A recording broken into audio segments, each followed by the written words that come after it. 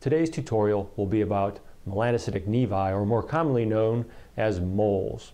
We hope you find this tutorial helpful.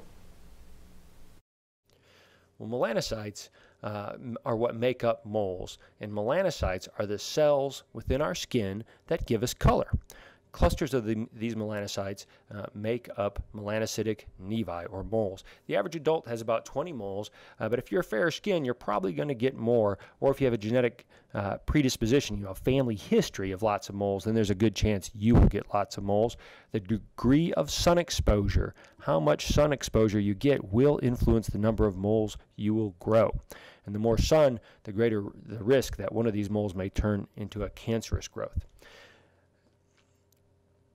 Most of our moles occur by about the age of 20, and there are several different types of moles that we talk about. Now, if you have a mole present at birth, it's called a congenital nevus, or more commonly known as a birthmark. The acquired nevi, these come on after birth, and they're a junctional, compound, and intradermal. These are the more common types, and moles tend to mature through these different types of moles. So they start out as junctional in most cases, so they're smooth and brown. Over time, the melanocytes will sink deeper into the skin, and when that occurs, the skin will raise, and this is a very gradual change. As the skin raises, the mole may fade in color or change in color, and then it's called a compound nevus. So a dome-shaped kind of brown mole is often a compound nevus. So the melanocytes are present within the top layer of skin and in the second layer of skin. When the mole cells, the melanocytes, are all in the dermis, the second layer of skin, they're called intradermal nevus, and so that's the third stage of maturation for most moles. Now, if you noticed, all of these moles, they're round to oval, they're fairly uniform in color, so this is what we want to see in a typical melanocytic nevus. Well, the worry is that melanoma can sometimes develop within a mole. They can also develop de novo, just on normal skin. You may get a brand new spot that's melanoma from the very beginning, but about 50% to 70% of the time, depending on what study you read, melanoma cancer can develop from a pre-existing mole. About 1 in 58 Caucasians in the United States will now get melanoma in their lifetime. That risk was about 1 in 1,500 back in 1930.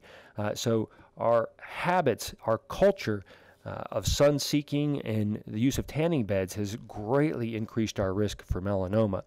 Now, 1 in 1,000 risk for African Americans. If you have dark skin, you have natural sun protection, and so your risk for melanoma is lower. 1 in 200 for Hispanics, you can see.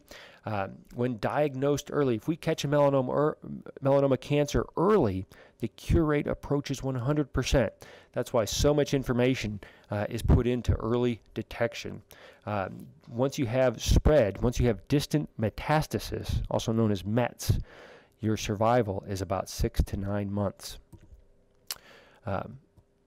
So what causes it? Well, again, sun exposure is one of our leading causes. And so what I tell my patients is that over our lifetime, we can only accumulate so much sun damage. Once we exceed that amount, your risk for skin cancer is very high.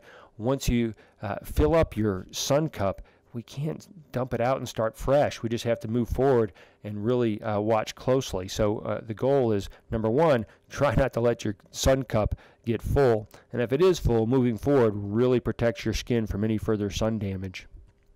So what are we looking for in moles? Well, we have these general guidelines that were developed, the ABCDEs of melanoma.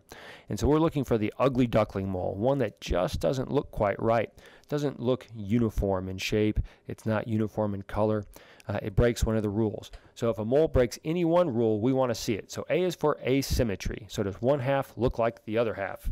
If the sides don't match, you need to see your dermatologist. B is for borders, funny scalloped borders. That mole should be checked. In nature, we like to see round to oval moles, and they should be C, uniform in color, and D, diameter, they should be 6 millimeters in size or less, so about the size of a pencil eraser, and they really shouldn't make any rapid changes, and they should be asymptomatic. So if a mole is itching, burning, stinging, growing, changing, new color, new shape, new size, you should bring it to your dermatologist's attention. Let's take a look at a few melanoma skin cancers. Here you can see it's greater than 6 millimeters, and the shape. This has those scalloped borders. It is not round nor oval. Here's an amelanotic melanoma. This melanoma is not black. It's pink and red. It even has some whitish color at the top. So we need to be on the lookout for any mole, whether it be pink, black, brown, red. That doesn't matter. Color variation, is it growing? You can see that this is greater than 2 centimeters in size. Here's a melanoma with a more classic picture of a melanoma. It's got the scalloped borders, and it's got color variation. And again, it's greater than 6 millimeters. So we want to look for these patterns. Is there something unusual lurking about around your moles, or in between your moles, or maybe within one of your moles?